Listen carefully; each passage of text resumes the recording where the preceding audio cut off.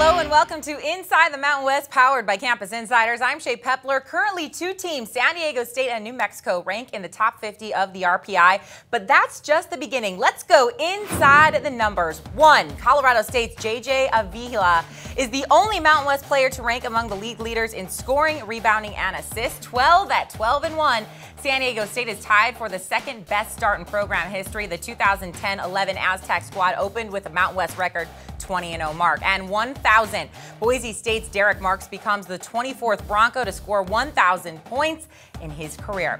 Let's check out the men's player of the week. It's none other than the stud senior guard from San Diego State, Xavier Thames. He averaged 19.5 points per game and 3.5 assists per game while leading the Aztecs to road wins at Colorado State and Kansas. Speaking of San Diego State, let's bring in our San Diego State insider, David Gascon. David, welcome. Your 13th ranked Aztecs look to be rolling right along. They've gotten victories over 3 top 25 opponents this season. What did that win at Kansas do for the Aztecs?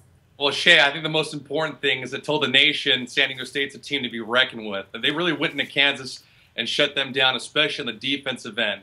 They limited them to under 30% shooting, and they did it on their terms. And because of that, they get back in the top 13 in the AP poll. And I look for them to dominate Mountain West play. They were a team that was supposed to be picked 4th in that conference. So far, it's looking sky high.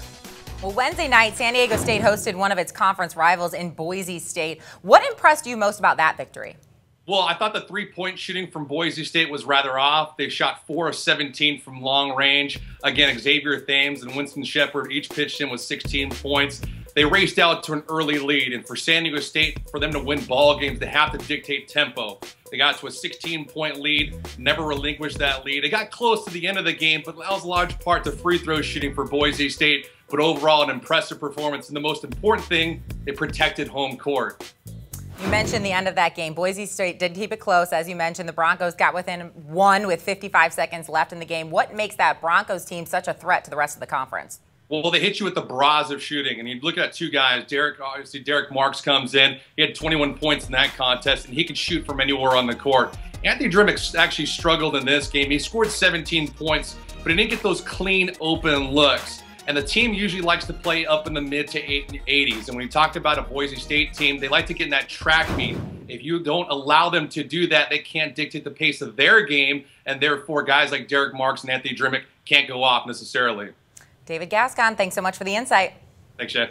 The next Mountain West basketball game on CI is Boise State versus Nevada, Tuesday, January 14th. Thank you all so much for joining us. We'll see you next time.